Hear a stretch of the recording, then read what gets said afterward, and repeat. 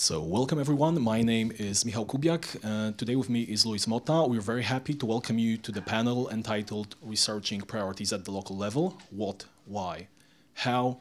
Today we want to share our thoughts, our opinions on the subject, which we formed across, the time we've been involved with these subjects, also across our discussions we've had prior to the conference.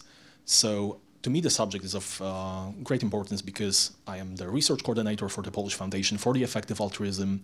So this local level research comes with that job description. And Luis, could you share how is it with you? What's your background and what got you interested in the local level research? Yeah, sure. Hi, everyone. My name is Luis. I'm currently a predoctoral researcher in economics at the Global Priorities Institute, and there my research is quite academically focused on trying to understand foundational questions related to doing good. But yeah, throughout my work there, I've also been exploring and thinking about how to prioritize well in EA and so on. I am from Brazil, and during my undergraduate degree, which I was doing before I joined GPI, I did some community building there. And Brazil is in a very different situation than rich countries like the US, UK, where EA was developed. And when I was there, there were lots of people questioned how we should think about doing good in this context, which is different from where EA originated.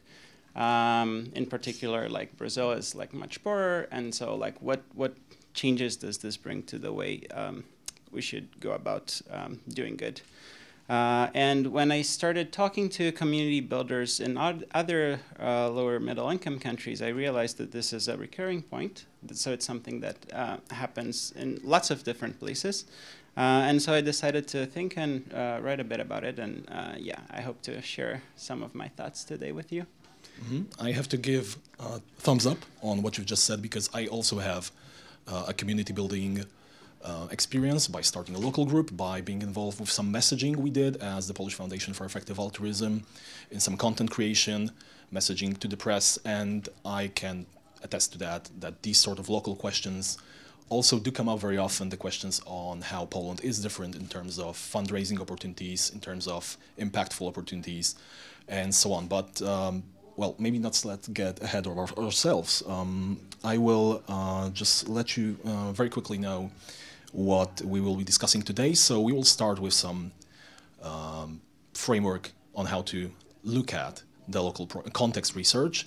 Then we'll go over how different are the opportunities within the local context research, what's their direct and indirect impact, what risks are associated with going that way, and in the end, we'll discuss some case studies we've found interesting in the subject area, and finally, we'll close with some takeaways. So, Luis, you have, a number of months ago, contributed a piece to EA Forum discussing your framing for the local context research. So, could you elaborate on that? How do you see the subject? Sure. So, the question that I want to pose here is what goals should a local level EA group have?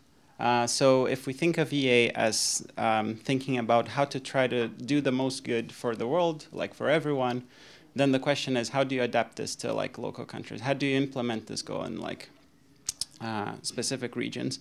And then there are two ways that seem to come kind of naturally for how to go about doing this adaptation. The first is what I'll call here the region-centric adaptation. So trying to think about how to do what's best for a given region. Another way to think about it is a way that adopts a more impartial notion of doing good, and it's thinking about how to do what's best for the world, for everyone, given the circumstances that are faced by EA groups within that specific region. And the adaptation that strikes me as being the most, the one that is in line with the principles underlying EA is the second one, in particular because it sticks to this impartiality principle. So we're still not differentiating people based on where they come from, But yeah, we're trying to help everyone.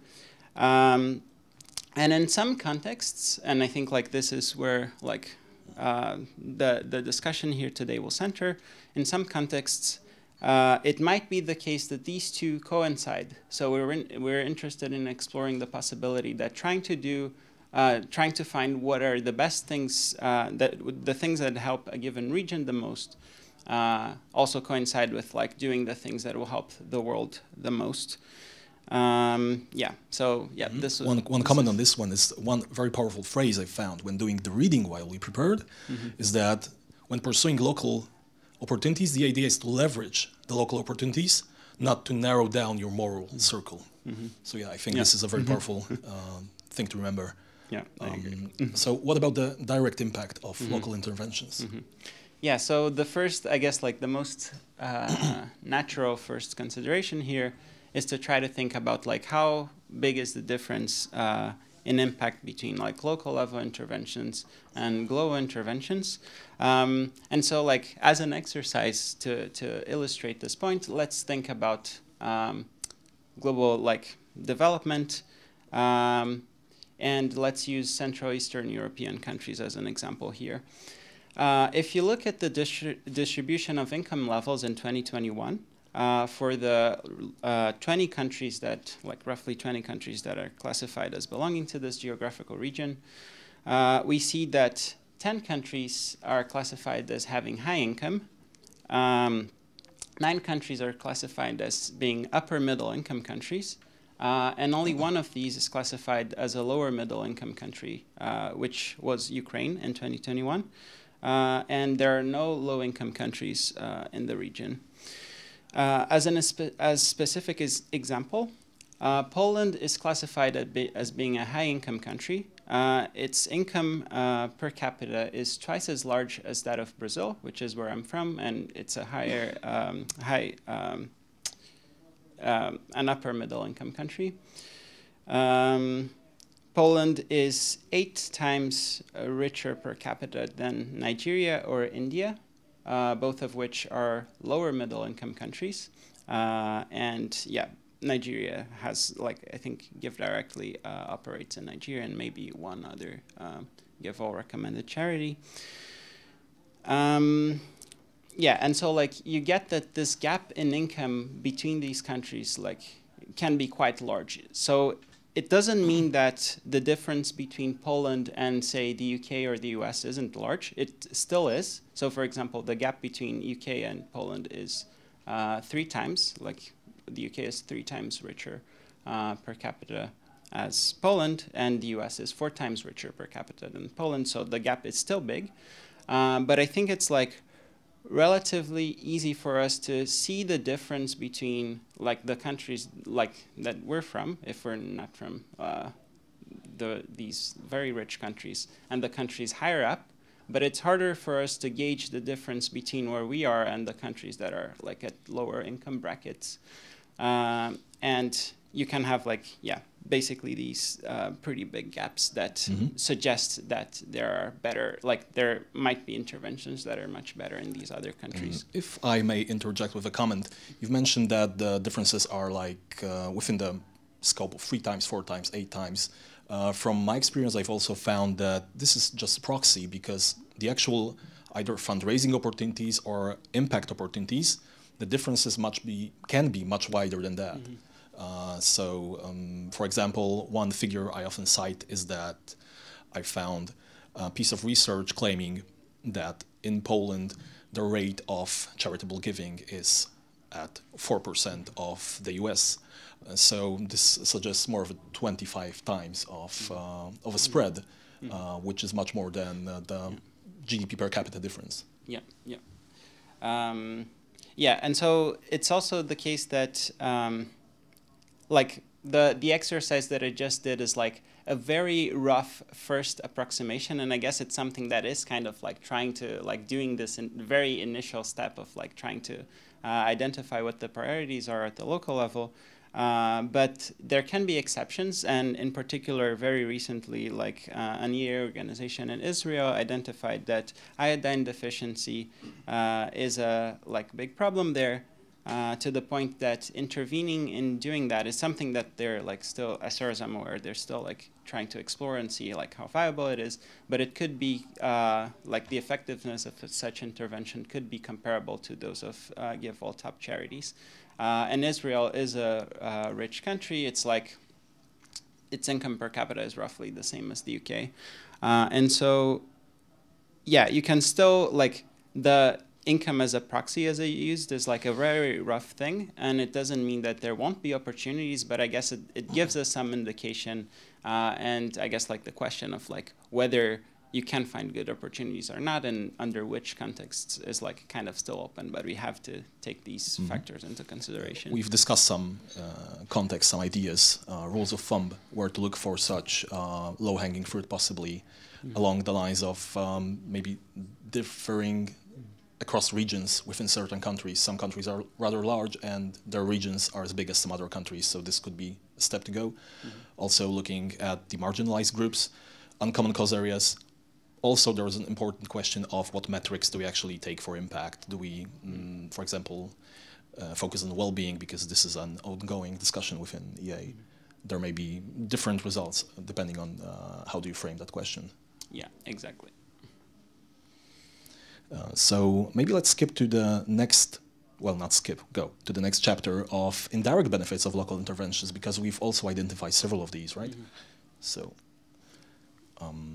two of my favorites is how the indirect benefit of local interventions, local research can be tied to community building. As I mentioned in the very beginning, we've had discussions with either community builders and other members of the EA community here in Central and Eastern Europe, and we discussed to a great length that our region differs very much from the Western world.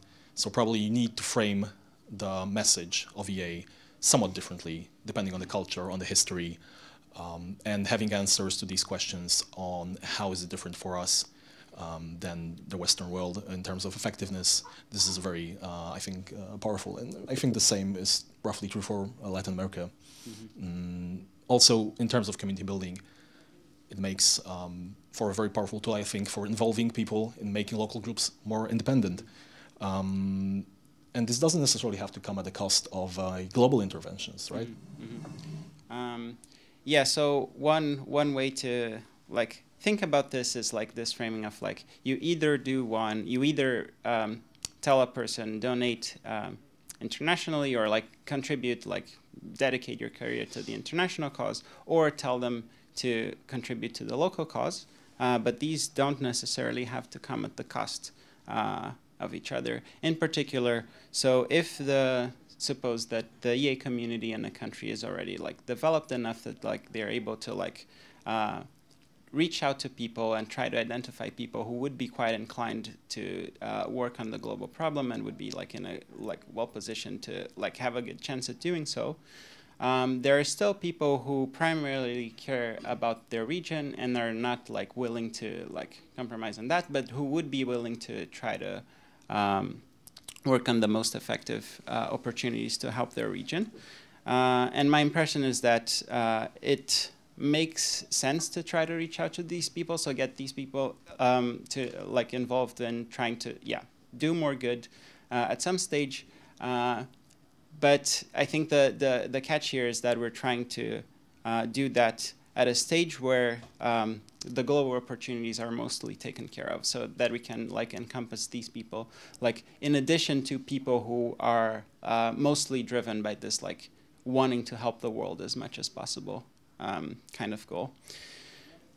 Another argument that another indirect benefit of this type of intervention that I think is a pretty important one, and maybe like one of the, perhaps like in a number of countries, the main consideration at play is that getting people involved in doing good effectively can serve as, at a local level, can serve as a first step towards them thinking about doing good at a global level. And so like maybe it's kind of like maybe there are people who would be interested in working on the global problem, but like this is kind of like a big piece for them to like bite at once. But once they start thinking more in terms of effectiveness and like how can they like do more good with a given unit of resource and get exposed about the ideas about EA, then maybe they become more open towards working and donating to global causes. So like having this as a kind of like an entry point, a way for people to like start engaging with these opportunities, and then at a second stage, if they're interested, going to the work on the global problem can also be a potentially promising pathway. Mm-hmm. I've definitely seen that happen.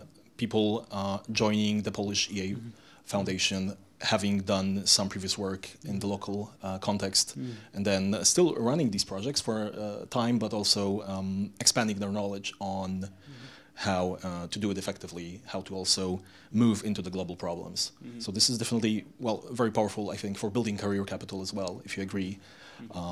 Also for building network, not only network of individuals to individuals, but also network of organizations to organizations. I think this local level of research plays nicely into what I would like to see more happening, which is for approaches such as evidence-based policy, evidence-based medicine, for them to become more available, more widely pursued. Also, I think improving institutional decision-making is very much, very often done first at the local level and then scaled up. So these I would see as also very powerful and direct benefits, but they come at certain risks, right? So what's your take on that? Yeah, so I guess like here we've mentioned some of the benefits that doing local priorities research can have.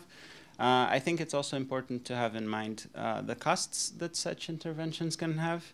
And I think one of the main ones is this risk of value drift. So I guess like jumping too quickly to like trying to help the local level can create a community of people that's mostly interested in doing that. And by doing that, we're kind of like missing out on the opportunity to get people involved on the global problem. So if all the local group is discussing is local level problems, then we're potentially missing out some people who could have, really high impact at a global scale. And this is something that, can kind of like drift over time. So you start like with say half of the community interested in doing this, but then gradually more and more people get interested in this, and like not so many are interested in the global problem, and at the end like you end up with a community of people who are mostly interested in solving local problems as effectively as possible, which can be like a pretty big cost in terms of helping the world as much as possible.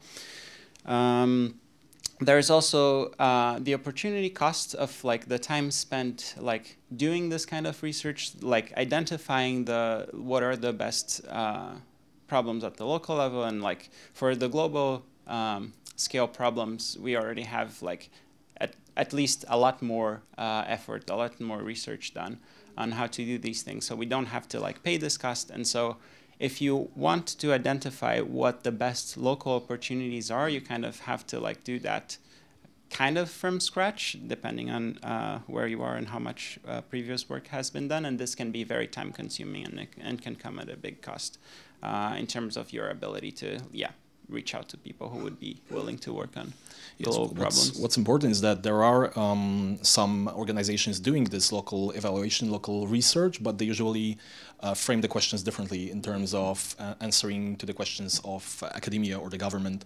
So not necessarily questions of individuals who want to make a career change or who want to make a career strategy. And even then, this research from these groups comes at a pretty high cost, as you mentioned.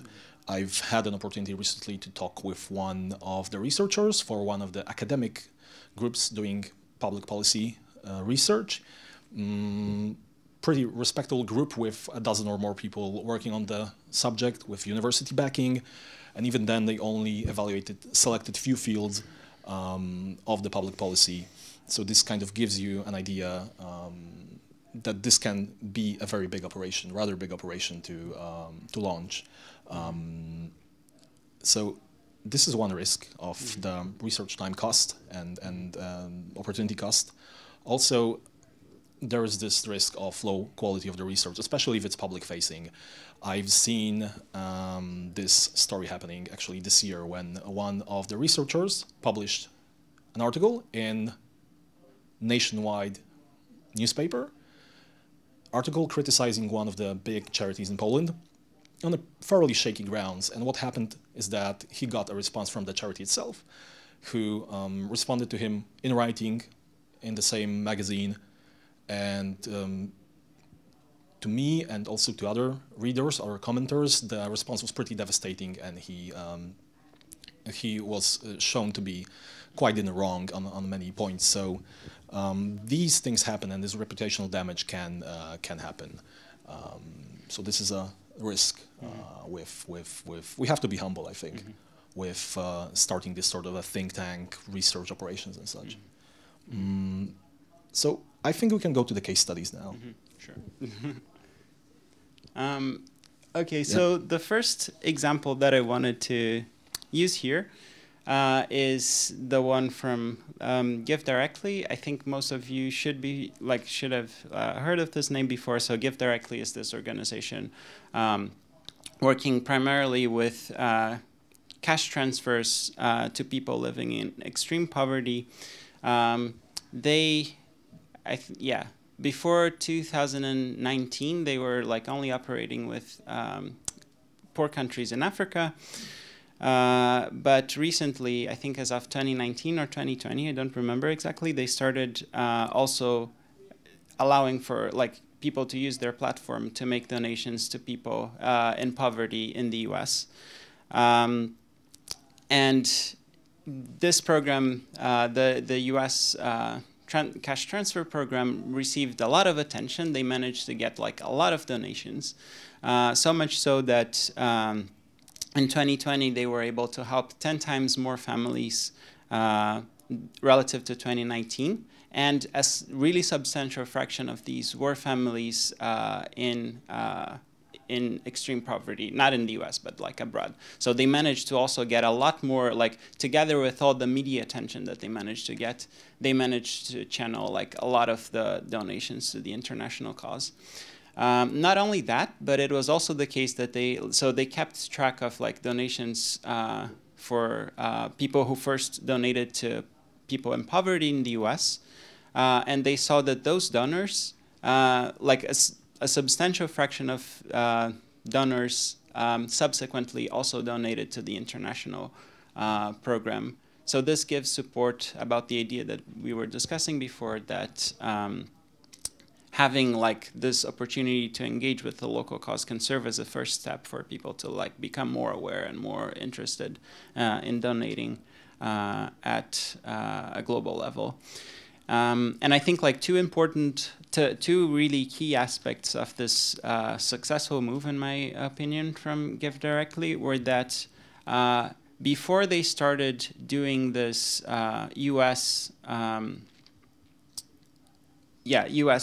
poverty expansion, they had already set up the international helping people in extreme poverty program. It was already pretty consolidated. It could absorb a lot of money, and so this move made it so that when they got interest for the local level program, they could channel and direct people who were interested in helping more to try to support this international program.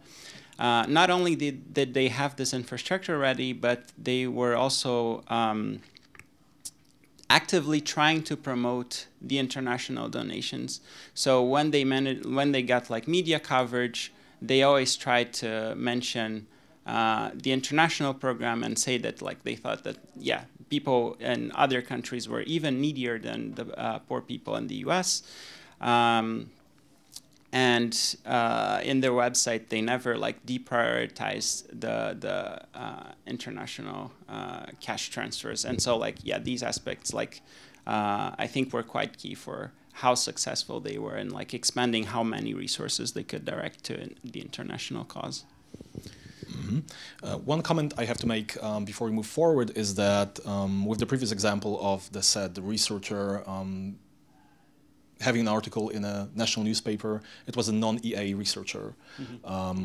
We actually had a better track record of doing research, communicating it so far. Especially one case study I'm really proud of is the EA Poland and how it got together in the first days of the Russian invasion of Ukraine to produce recommendations on effective NGOs, effective charities, helping that very cause of humanitarian response to the invasion. I think with that one we have managed to sidestep many risks because it was a rather concentrated burst of research activity. So without sacrificing very much of an opportunity cost there. What was also important, we've managed to leverage a local situation that we are in a very much better position to understand the local charities than people from abroad, for example. And we could also leverage the fact that we had some communications with the press ongoing, for example, with The Atlantic, who did show the recommendations. I think this one, we've managed to navigate the landscape fairly well, I think. What's with the third case study? Cool. So yeah, a third example that I think is worth mentioning here is that of this organization called Riesgos Catastróficos Globales. So this is an EA organization focused in finding opportunities to mitigating catastrophic risks across like Spanish-speaking countries. And one example of a project that they've recently written a report about is food production in Argentina following a catastrophe that blocks sunlight. There are like a number of things that I like about the approach that they took, and I think it's worth highlighting three here. So I think like the first is that they're trying to work on a global problem. And so like this is a scope that's larger than like for each individual country that they're working on. And so like, yeah, I think this, generally tends to create benefits that can help the world a lot.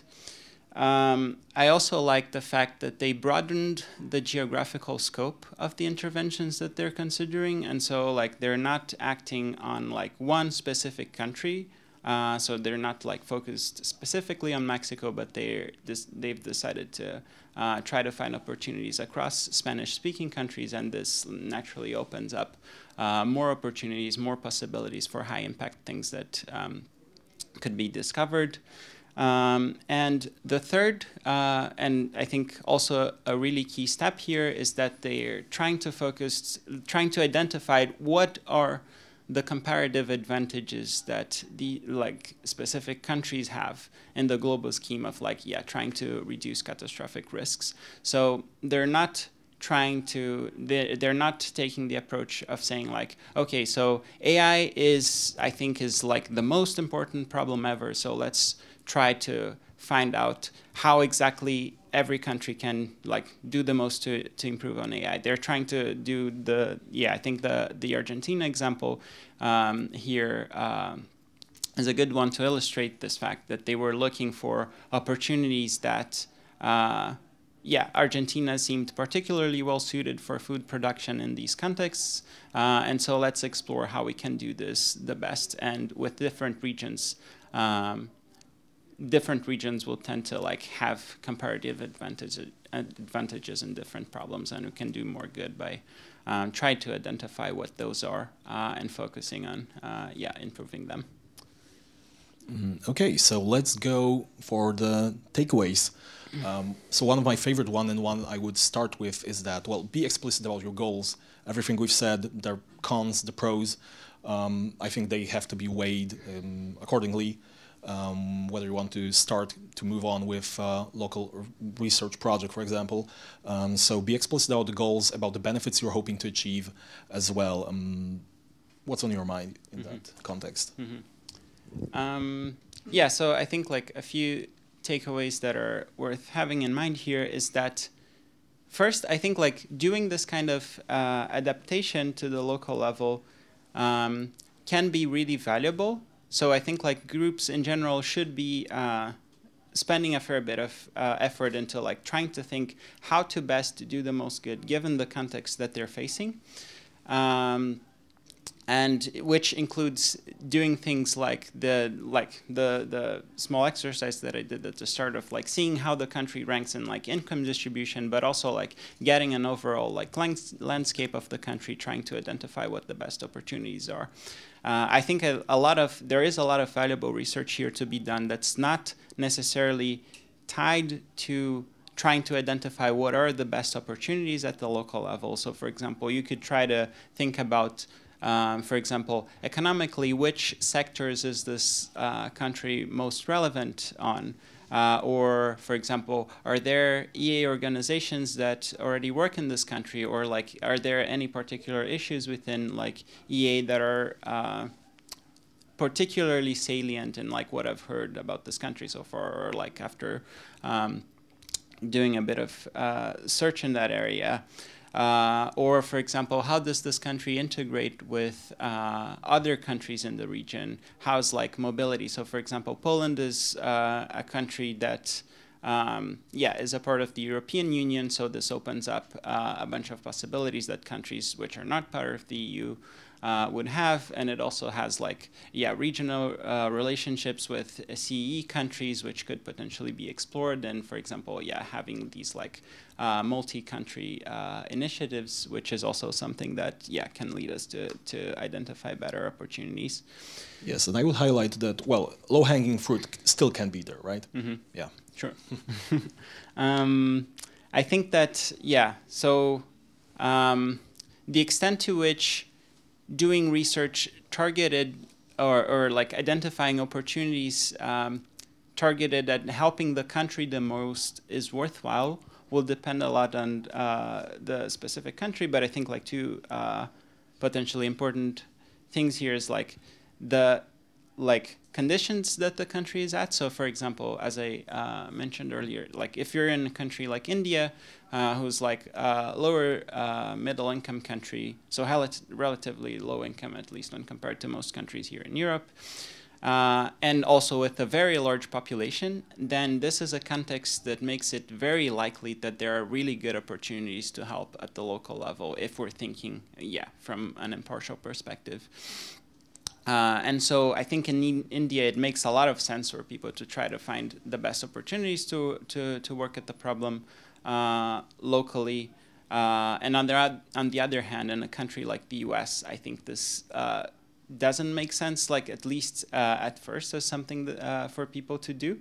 And then it's a thing about like, where do we draw the line? This is something that's still kind of unclear, but at the start, like my take is that, there will be some countries like that for which like doing this local level, like trying to improve the region as much as possible from the start makes sense. But even for other countries, I think it's more of a matter of like a developmental thing. So like as the EA community develops and we're able to like take care of like people interested in working in global problems, which might be like the people who will end up doing the most good at that country, then moving on to people who are not as interested in working on global problems and focusing on trying to identify what the best opportunities at the local level are, can lead us to have more impact.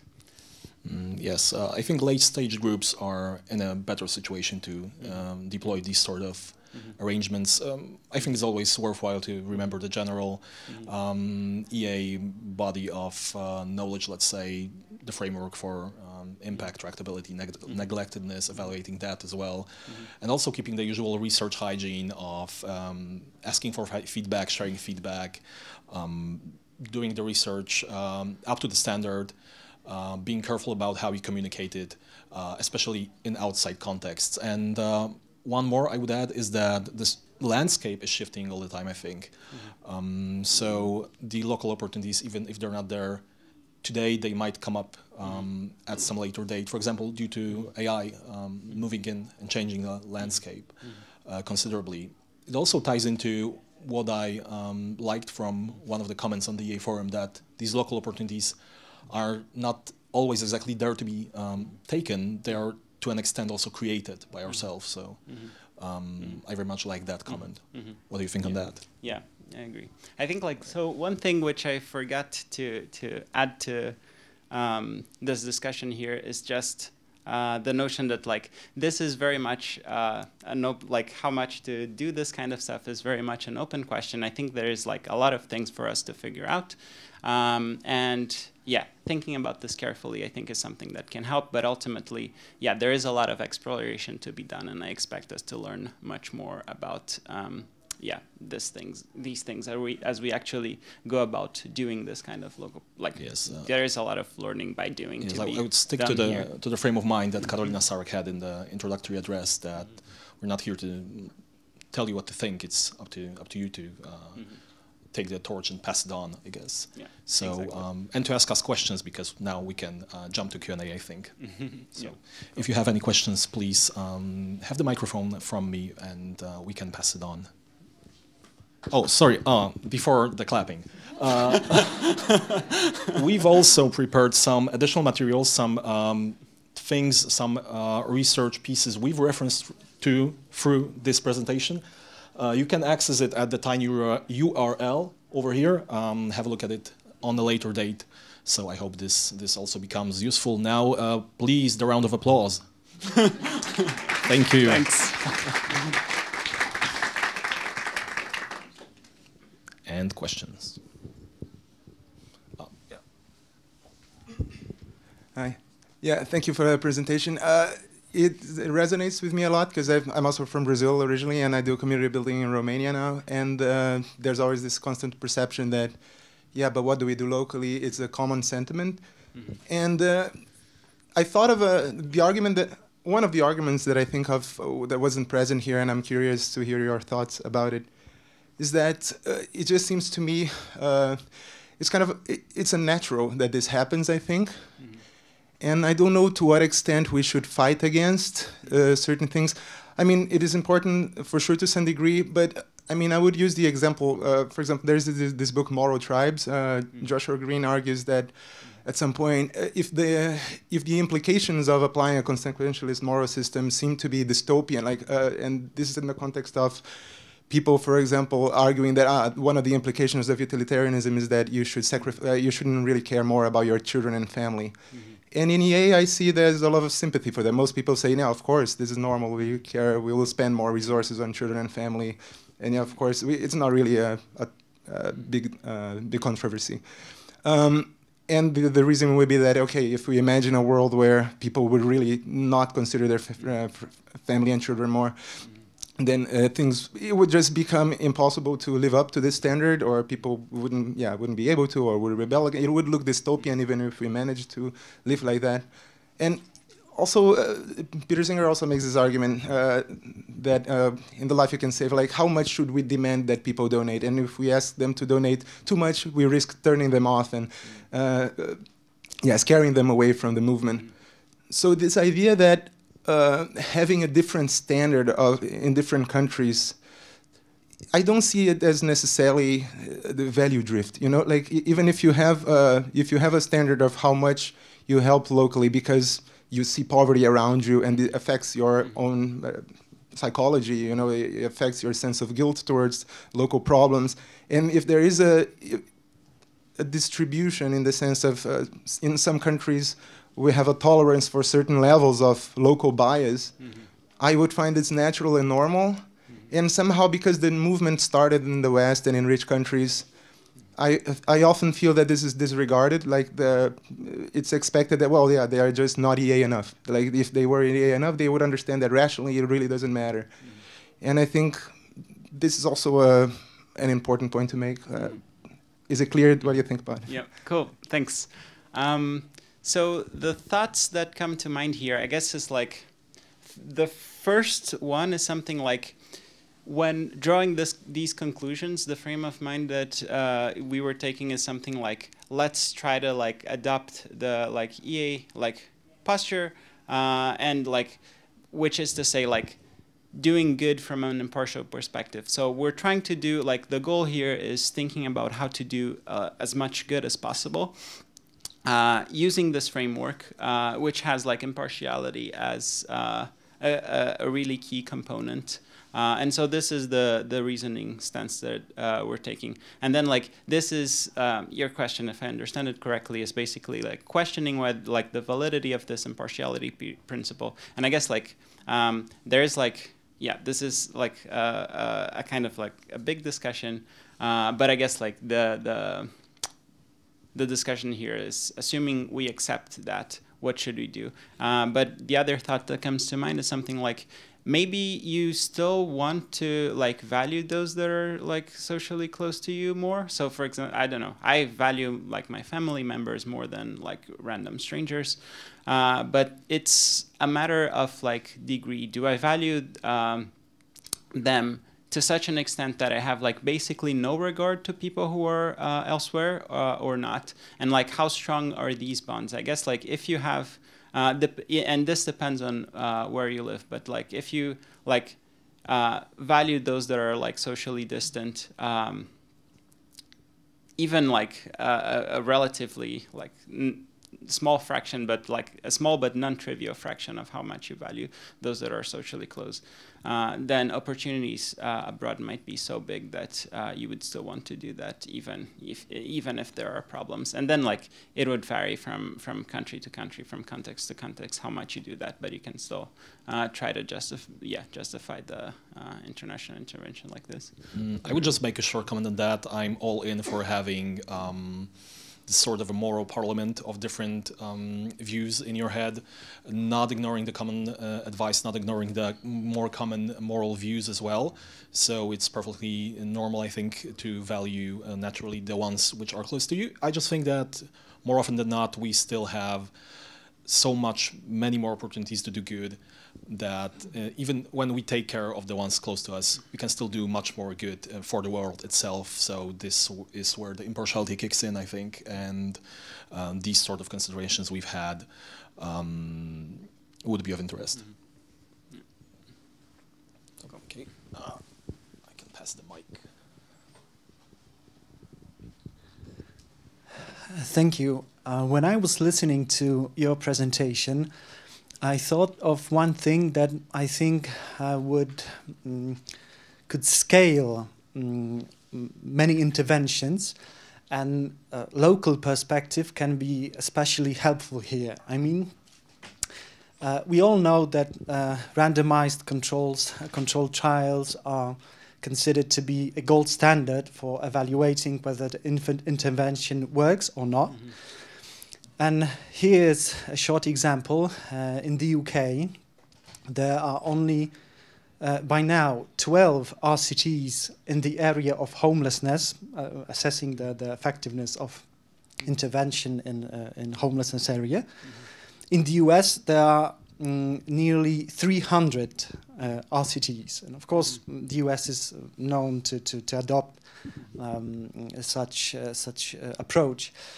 And I think that a very beneficial way of doing this local research would be to create some kind of Google Translate for translating research and interventions to other parties, because every country, we know, every region has its own context. And when I read the report from the US on homelessness, I don't really have a framework how to use this knowledge, very abundant knowledge, how to adopt it in the European context. So this is my first thought, that maybe this some kind of translation framework would be useful. And the second thing, I thought that maybe what would be your take on the global burden of disease report as a starting point for doing some local research.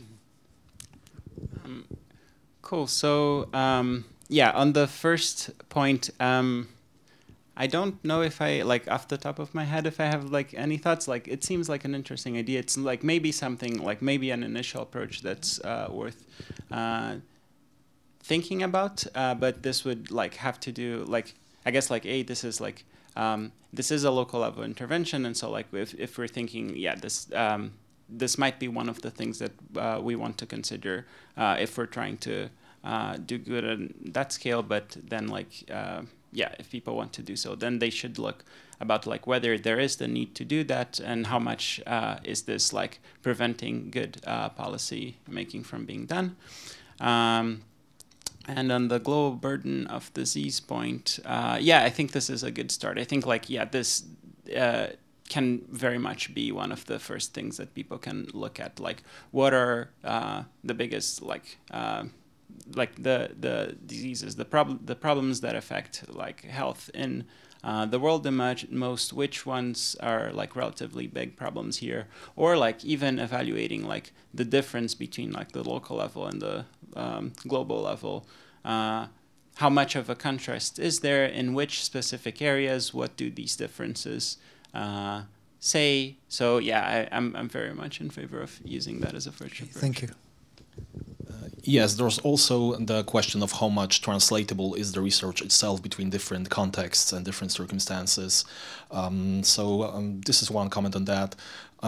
With starting on the global reports, definitely go for it. I did so myself in some research, so I found these to be valuable. And then, well, going either top-down or bottom-up, both options are viable. Yeah. So I think we can have maybe one more question, I think. Okay, if there you made it, just in time. Okay. Thank you both. Yeah, I put my questions on Swapcart, but I think I'll just read it out, or like it wasn't written down very well. I'll attempt to read it out. What I wrote was, yeah, do you think that like research's comparative advantage, like linked to doing local priorities research? So for example, like knowing the like local language or something, like clearly outweighs the like higher expected impact of like just looking at the poorest area, basically. I think that's like the claim you're essentially making, and I like basically have a hard time believing that. Mm-hmm. I'm sorry if that doesn't make sense. I'm happy to clarify. Wait, can you explain that a bit better? Sorry. Yeah, I think the claim you're making is like if you're doing research locally, mm-hmm. there's like some advantage about you doing it in your local region. Mm-hmm. For example, knowing the language or understanding the context, mm-hmm. and that like has some like additional sort of benefit in the expected output of your research. And my point is like I think the expected benefit of just looking at the like globally porous area or the, like location in which you expect mm-hmm. Like ex ante mm-hmm. That your research will like have the most impact. Mm-hmm. I like think that second thing is like mm-hmm. like way higher basically than the like local mm-hmm. advantage mm-hmm. that you have. Okay, so if I understood your point correctly, yeah, I'm sorry. I think so. The idea that it was trying to like make is like not necessarily that like you will become like you will be like much more productive at doing like research at the local level. But for example, should you try to find what charities are like the most effective in your local country? This is something like for many countries, this kind of research doesn't exist, or doesn't exist to like a degree of confidence that we would be able to point people out to. So should you do that, or should you like continue to try to reach out to people to tell them to donate to give all charities? And analogous considerations apply to career choice as well.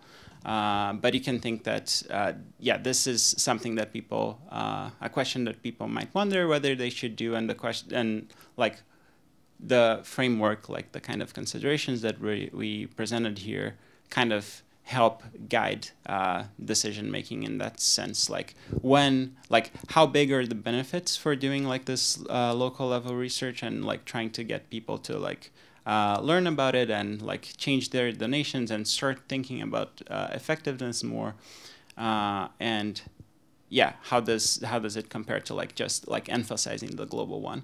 And I think like the answer like is not a simple like yes or no, but it will depend a lot on the context. Here, like we have a bunch of theoretical considerations. In practice, it's like something entirely else. But I think it's like not the case that it's always true that we should focus on the global one. I also think it's not the case that we should always focus on the local one either, and we should try to understand these better to try to figure out what to do. Yeah, thanks. Yes, I was also thinking that this will differ on a case-by-case basis depending on the personal fit and many other factors, so it depends.